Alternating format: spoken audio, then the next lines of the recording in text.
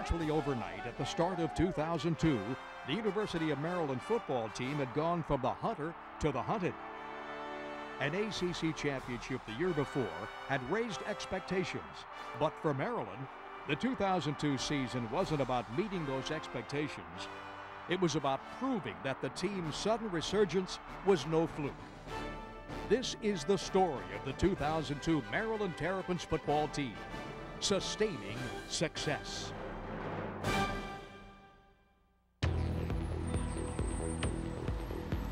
For Maryland to sustain success in 2002, it would have to be done with a new quarterback, without its ACC MVP running back, and with its defensive leader recovering from injury. Hardly an auspicious way to start the season. Against Notre Dame in the Kickoff Classic. Maryland stumbled out of the gate, generating just 133 yards of offense and getting shut out by the Irish. Notre Dame delivered Maryland a painful punch to the gut, but opening its home schedule against Akron a week later, Maryland started swinging back. Tonight is a goal. Okay, you go relive your goals, or are they just words? Quarterback Scott McBrien grew more comfortable in the offense, and a star began to shine on Maryland's special teams. Deep for Maryland, Steve Suter bobbles for a moment and has a crease up the middle. Suter, one man to beat. It's the punter, and he is gone. The first of Steve Suter's NCAA record-tying 4 touchdowns off punt returns in one season led Maryland to sing with a band for the first time. That's what I'm talking about, baby. M-A-R-Y-L-A-N-D, Maryland will win. Thank you very much. But while Maryland took a big step forward against Akron, it took a step back against Florida State. In defeat, Maryland learned they would have to work even harder to sustain success, and that sometimes the fight to stay on top is even harder than the climb to get there in the first place. Season was over. We had another 10 games to go on our schedule. I didn't see anybody that we couldn't beat, and all I wanted to do was get better each week, and I think they did that, and they got more confidence, and they grew, and they became tighter as a team. And it's something that I'm very proud about, that they were able to find the strength and the belief in each other to get better and not get down on themselves when everybody else around them was. The media and a lot of people were doubting us out just in college football, but behind the scenes we were pretty confident in ourselves. We knew that we had a young team, and we knew that we needed to get better and key positions, and when we did, it seemed like the whole season turned around for us. This is what it's all about. We're right here in our home, right here in our house, and nobody takes anything from you. Respect on 3. 1, 2, 3. Respect!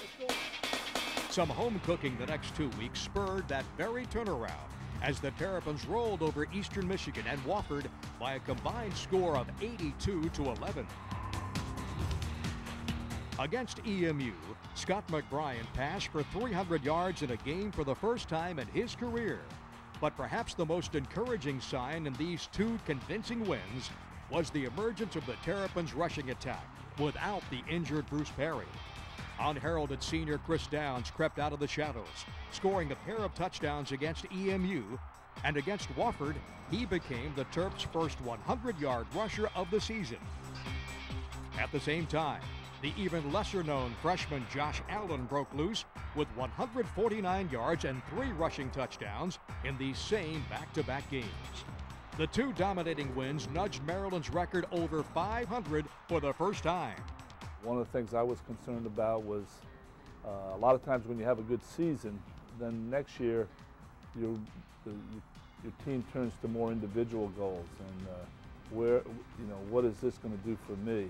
And you're never as productive when that happens, and this team didn't do that. I think a lot of people expected a lot out of us this year, considering we went 10-2 last year and going to the Orange Bowl. And yeah, I think we just had a slow start. We're a young team at the beginning of the year. And I think as the year went on, we grew as a team and we became a lot better of a team. Physical football game today. Let's go. An old saying goes that defense wins championships, and in 2002, Maryland's D approached every game as if the title was on the line. Teams just couldn't score against these Terps, and they led the ACC, allowing just 17.3 points per game. The run defense was nothing short of spectacular. Against West Virginia, they held the nation's #1 ranked rushing offense to 159 yards below its season average. Making it even tougher, opponents often faced a long field, thanks to the punting wizardry of Brooks Bernard. His 42.7-yard average was best in the ACC. And unquestionably, the leader of the pack on defense was E.J. Henderson, who won so many postseason awards, he likely needs a new room in his house to hold all the trophies. The All-American had 123 solo tackles to lead the team, almost 10 a game, to go along with 6.5 sacks, 2 interceptions, and 15.5 tackles for losses. Big play EJ is a finalist for the Butkus, Bednarik, Lombardi, and Nagurski Awards, and graduates as one of the most decorated defenders ever to play for Maryland. One thing I learned about being a Terp was it's a lot of pride, just in the community and College Park, and it's something that grows on you as you stay in the program. When I first came here, I didn't really understand, but when I leave, I understand. I'm a Terp forever. It's just something that grows on you. It's about pride and just love for your school.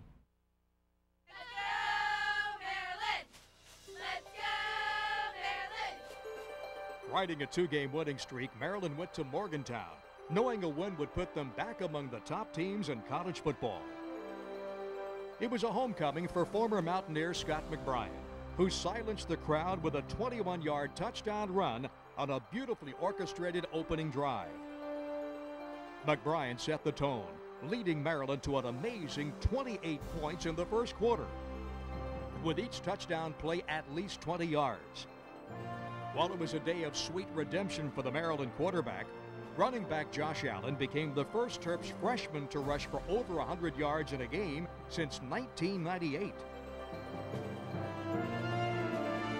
The third time, indeed, proved to be the charm for Maryland against a ranked foe, as they blew out West Virginia by a score of 48-17.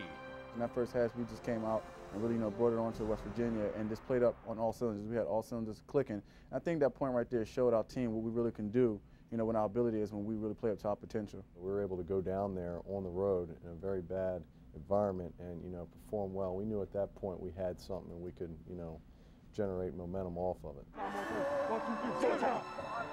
When the Terps return home 12 days later to host Georgia Tech, a national television audience tuned in to see if the Terps could keep their recent success going. While the first half was a struggle, with Maryland leading just 6-3 at the break, the Terrapins seized control at the start of the second half. Chris Downs scored 3 straight touchdowns and finished the day with 212 yards on the ground.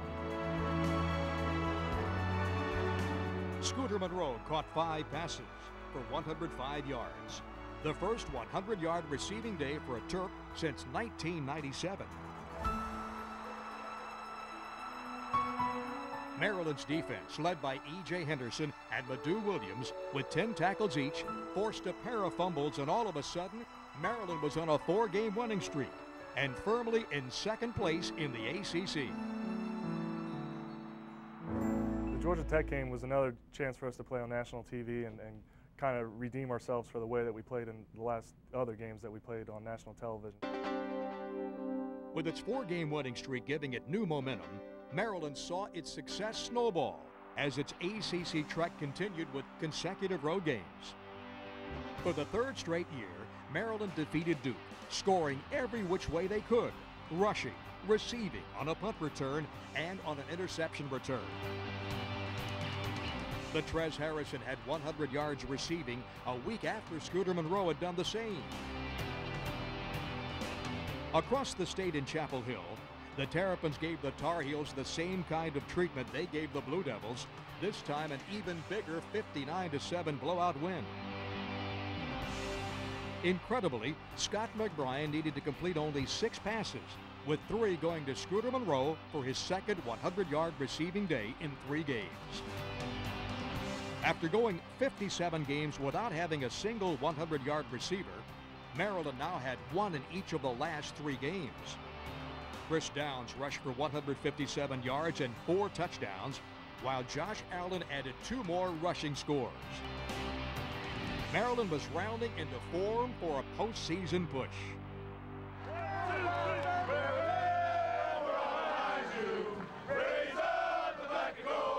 There's nothing quite so glorious as to see our team victorious. We got the team boys, we got the team boys. Keep fighting, don't give in. Maryland, Maryland, well played.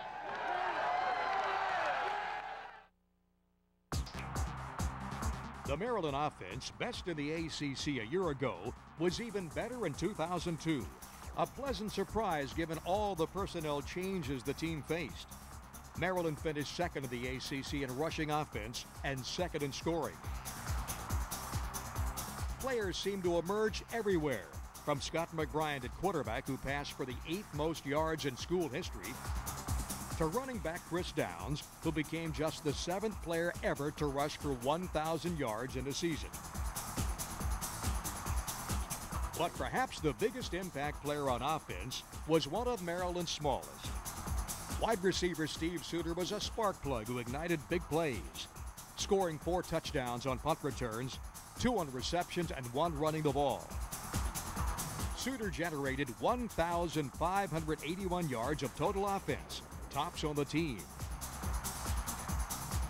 Combined with the talents of kicker Nick Novak, who converted 21 of 25 field goal attempts, including 6 of 8 beyond 40 yards, the Maryland offense was a lively 3-ring circus to watch each and every week.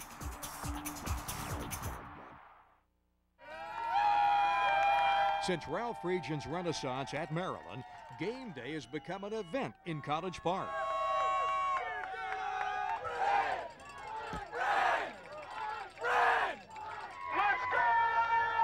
Just a game back in the ACC standings, Maryland's matchup with NC State had the season riding on the line.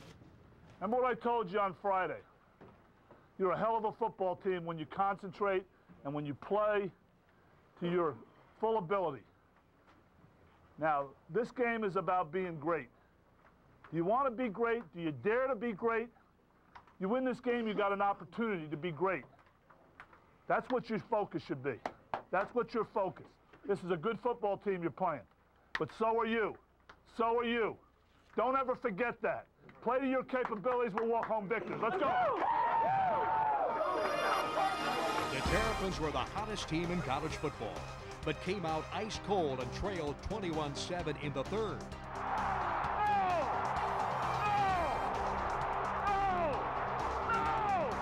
Facing the abyss, Maryland never blinks.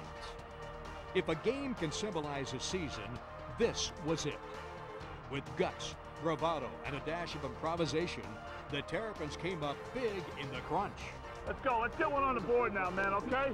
Let's make some plays, all right? Focus in, look the ball in, and make plays. Let's go. Bruce Perry in at tailback. He gets the handoff. Has a hole, has a touchdown. Let's go! Let's go! Let's go! We cannot let up! We cannot let up! You gotta keep fighting, you hear me? Mental toughness. We knew it was gonna be this type of football game. We knew what we had to do, now go do it! Rivers zings one, intercepted! Dominic Foxworth with some blockers. That's the way we play defense! The hell with that, no! You keep playing hard like that! Let's go! They're wide, Charlie. Got that guy real wide, boy. That 5 technique is out there. They've trailed since North Carolina State scored on the first possession of the game. Downs bounced off one hit. No, he didn't. Have the football. McBrien faked out everybody. The defense, the cameraman, me, touchdown. Scott McBrien's brilliant play fake tied the game in front of a delirious homecoming crowd. We knew we were going to do it, baby. And yet another big play set Maryland up for the win. This to give Maryland its first lead of the game. Hondo the snapper, Brooks Bernard the holder. The kick is up and good! The biggest win of the season was Maryland's 7th straight.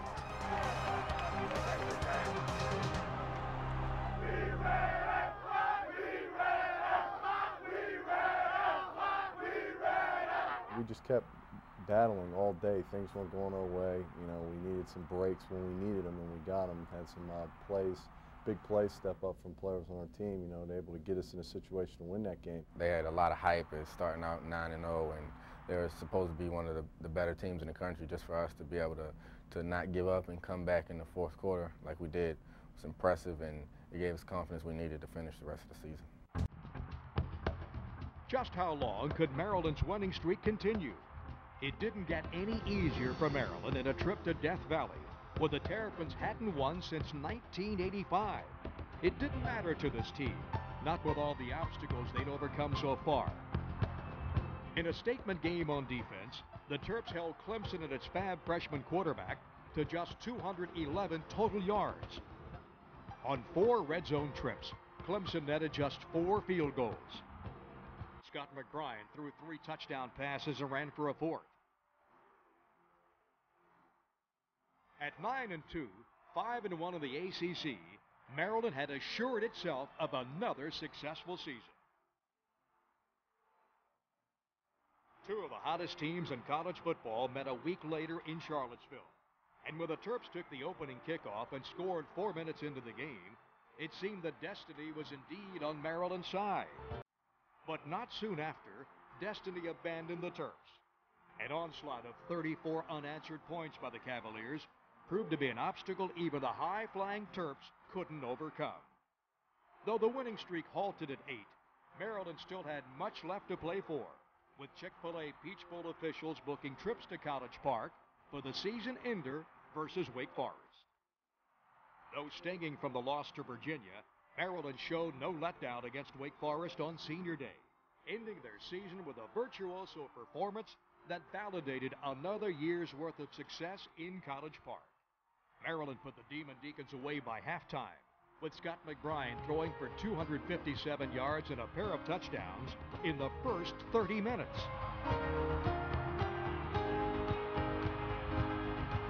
In his final home game, E.J. Henderson recorded 19 tackles, a safety, and an interception. The Terrapins were no one-year wonder, finishing second in the ACC. And following their 10th win, they were extended a berth in the Chick-fil-A Peach Bowl in Atlanta on New Year's Eve.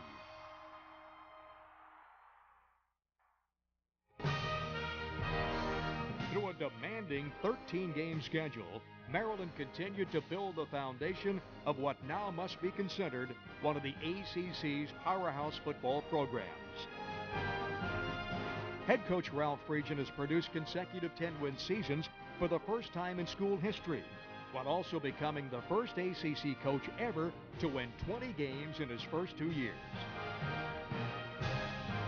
A senior class of 10 also won 20 of their final 25 games, making them the most successful group to leave College Park in over a decade.